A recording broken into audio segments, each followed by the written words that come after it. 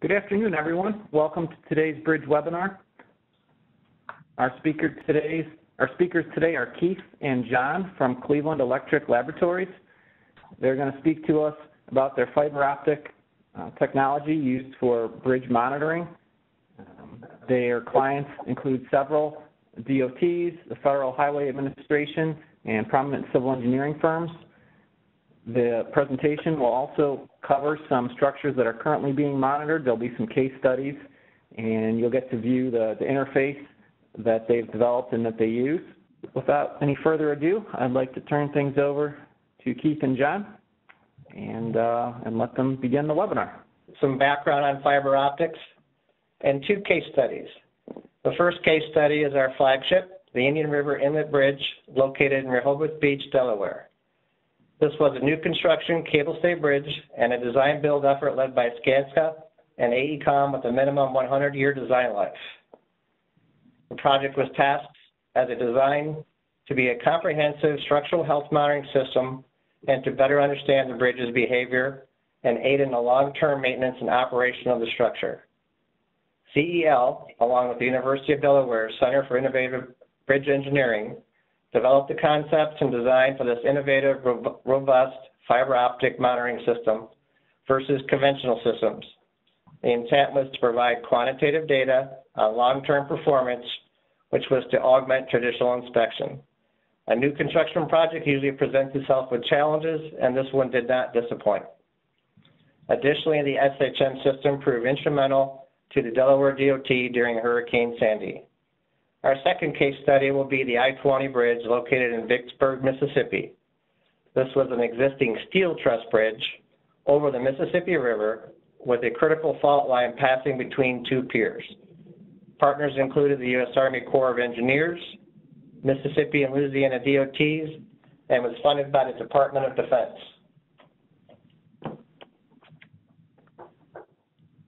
CEL has been around since 1920. Our corporate headquarters are located in Twinsburg, Ohio, and we were serving originally the high temperature needs, those above 1,000 degrees Fahrenheit, for markets and industries such as aerospace, steel, glass, and heat treating.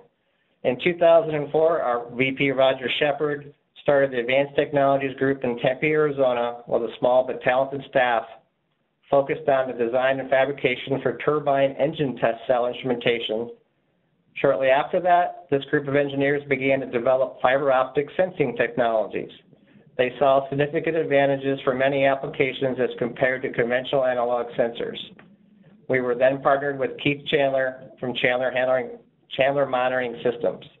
Today, this team has deployed fiber optic systems around the world in many different markets, including oil and gas, mining, civil engineering, and security. Well, for starters, maybe you aren't aware virtually any physical parameter can be measured with fiber optics, including but not limited to temperature, movement, pressure, sound, vibration, and even intrusion. However, there are really two main advantages versus conventional methods that perhaps over time you have grown more comfortable with. The first, immunity to noise. This leads to a much cleaner measurement data. The second, significantly easier to install. There's no cabling, conduits, data loggers, and junction boxes that are in the system, and they can be greatly reduced. No power is necessary at the sensor locations themselves. So what are fiber optics and FPGs exactly? At a high level, fiber back gratings, commonly referred to as FPGs, are a well-established technology and internationally proven. Additionally, fiber optic sensors are easily multiplexed. What does that mean? Several can be strung along a single mode fiber, including mixing sensor types. Now, Keith Chandler will go into a greater explanation of how FPGs work. This is a brief explanation of how fiber optics work. I'm going to start with the center two slots here. So when fiber is being produced in a factory, it's being drawn at high speeds, and along that tower there are masks, and they use UV lasers to launch through that mask to produce mirrors within the fiber optics, and usually within a 10 millimeter distance. The advantages, you know, when it comes to installing, you're not having to place multiple DAC units or data acquisition units. You just place one if it's on the bridge itself. You don't have to have multiple instruments to do high number counts on sensors. Even small sensor counts, there are smaller interrogators to accommodate that as well. But the simplicity of the cabling and the flexibility of being able to add to the system at later dates without changing or adding to the infrastructure that's there is very, very valuable.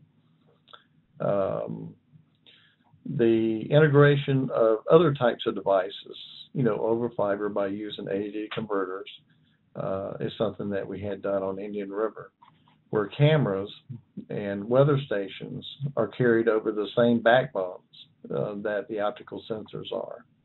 And since they are of a different wavelength, we can run those devices over the same exact fiber with no interference to the optical sensors themselves. Plus, it's a time saving. That's where we gain a lot of ground. When we do installations or prepping for new applications, the time savings that's involved is valuable from a cost standpoint. We use our models in our GUI software in teleoptics. You know, there's a graphical interface that we use, so we actually take these models and break them up into zones and place them into the software. This is an example of some pre-recorded online systems that we have, to where we're using the IntelliOptics software graphical interface. There's a very powerful Microsoft SQL database enterprise that we collect all the information. That the software also is very key in sending out you know, weekly reports. If there happens to be a sensor in the red like you see here, then you would get an immediate warning, whether it be by text, voice, or email. We also analytics, you know, not just taking raw information, but being able to use those analytics, you know, to determine predictive analysis of future events, so that you can, from a maintenance standpoint, you have something that the maintenance engineer or bridge maintenance personnel can use to actually go back and look at certain areas on a bridge in a very specific way. So we're going to move to the Indian River case study. As John had mentioned, it is our flagship as far as bridges.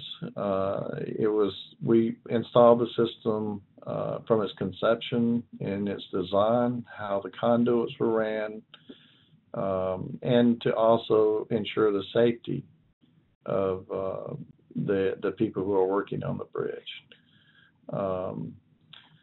So as they would pour each section, we would embed sensors in the concrete, and I'll show you how we did that.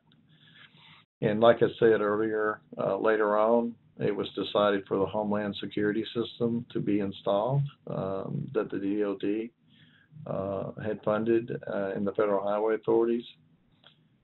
So we didn't have to change anything in the infrastructure. All we had to do was add the additional optical sensors to produce a very nice security system. Of course, in the very beginning, the pylons was the first thing that we had to install the optical sensors in, mounted to the rebars. You had to come up with a lot of methods. This was the very first optical system. No one had ever done it before. We created a lot of very special applications and ways to run the cabling in the concrete and not damage the fiber. So on the pylons, for instance, before the forms were put into place, we would go back and place the sensors, run the optical cable, but we had to have a way to exit out of those pylons after the concrete cure. So simply, we just took a PCB pipe, placed wood on the inside with a rubber cap. with optical inlets, seals to the interior of the PVC pipe. So when the forms were put on the inside here, we would screw into this wood piece and it would hold it in place. And then when the forms were removed, of course, the screw was pulled out and the forms removed. In turn, once the curing process had taken place, then there's holes that are in the concrete at the different tier levels. And so we just cut the rubber on the end and pull the fiber out, and of course array from one level to the other, all the way to the top for accelerometers, tilts, all the optical security systems that were placed in for the pylon entryways and also the hatch doors.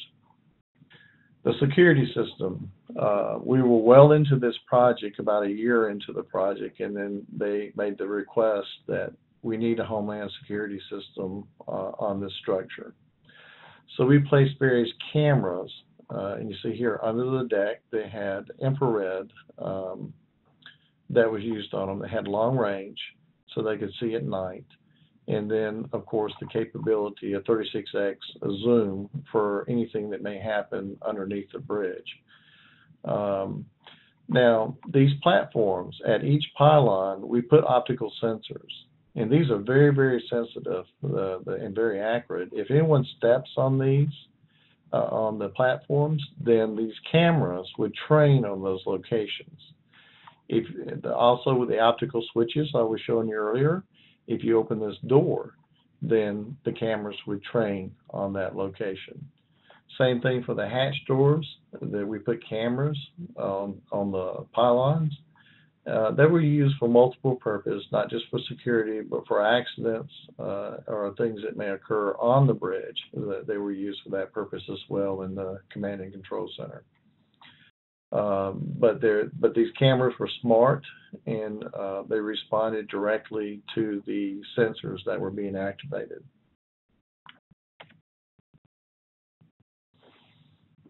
Further on the security, you know, this is the optical switch I was showing you earlier, but we used that optical switch on the communications hut that was underneath the bridge.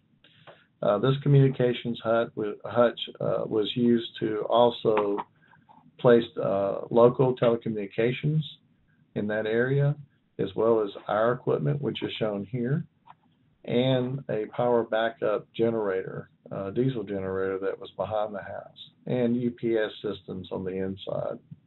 But also in that house, the navigational lights on the bridge and the lighting on the cables and the aerial lights were all controlled from this location. A lot of, about half of that was actually incorporated into our system since we already had the PCs in place. We placed a lot of the UPS software, and also the generator, we could tell them whether it was operational or not as an additional backup. This is a view of the control panel that we had. One system on this side was for security. One system here was for the structural health monitoring system. And same thing with the interrogator. We had one interrogator for structural health and then one for security. They wanted a redundant system so that if this PC crashed or this workstation crashed, the other one would take over its job. So we used smart IP addressable switches for all the cameras, for the interrogators to switch from one PC to the other if needed.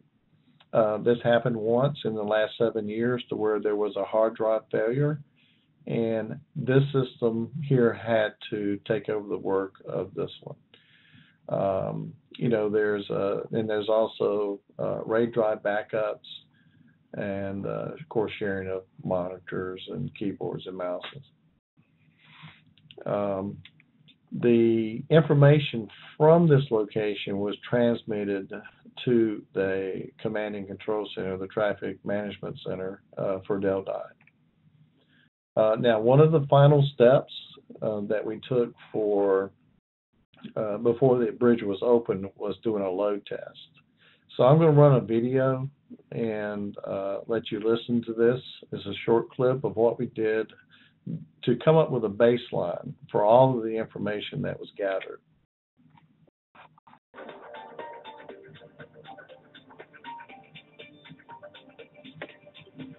With construction nearly complete and the bridge ready to open fully, the monitoring team performed an initial load test using dump trucks weighing roughly 64,000 pounds each.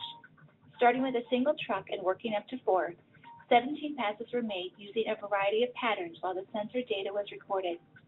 For the bulk of the passes, the trucks moved at a constant speed of 10 miles per hour across the span in single, side-by-side, and inline patterns designed to distribute the loads in multiple ways. Ultimately finishing with 2 high-speed passes, the data recorded during this test will serve as a baseline for the bridge, and future tests will be compared with these readings to gauge performance over time. This load test was a significant milestone for the monitoring team as it marked the end of the 2.5-year installation phase of the project. And this is not quite as in-depth as the other case study due to time, but this was the I-20 bridge in Vicksburg, Mississippi, between Mississippi and Louisiana. But there was a fault line between these 2 piers. It did moved suddenly, like 3 feet, and they had to rebuild a large section of this bridge because of that movement. So when that was done, the system was asked by the DoD, also funded this, and the Corps of Engineers, asked, yes, we would like to see what you could do with security and barge impact systems. So moving forward, we placed cameras on an adjacent bridge here, and we had a camera here and here in those locations so that we could capture any events should these piers be impacted. And then, of course, a map in which we work with structural engineers to position sensors in a very specific way. Expansion joints were made in such a way that if this fault line were to move again, it would allow the movement without damaging the bridge. So there again, through the modeling, we used the models that we built, very simple models, very easy to build from our libraries, and showing sensor locations. But we also, with the security system, there's an optical mat where fiber optics is actually embedded inside of this mat. And if anyone walks on this mat, then it would send off an alarm. There again, through the cameras were trained on those locations. The same thing would happen if any of the hatch doors was opened. And the reason they wanted this is because there was a lot of activity. Even though the access to these piers are locked, people would find a way around them, kids, as well as vagrants living under the bridge. So the barge impact system I was describing just a minute ago, we did back in March, on March 23rd, 2012, a barge did impact the bridge. Now, 20 of them broke loose, but only one actually impacted the pier. When it was impacted, the cameras were immediately activated. And before anyone could call the DOTs or any municipalities, this had already sent a warning to both the Louisiana DOT as well as the Mississippi DOT. So we were charged with monitoring because they had to cut the 24 hours a day for about a month. They had to cut that barge in half. That was the only way they could remove it from the pier because it had embedded itself into the mud below the piers to the point that it could not be pushed away with tugs. So it was cut in half. So a lot of vibration was distributed to the pier itself, and they wanted to keep the bridge open while this process was taking place.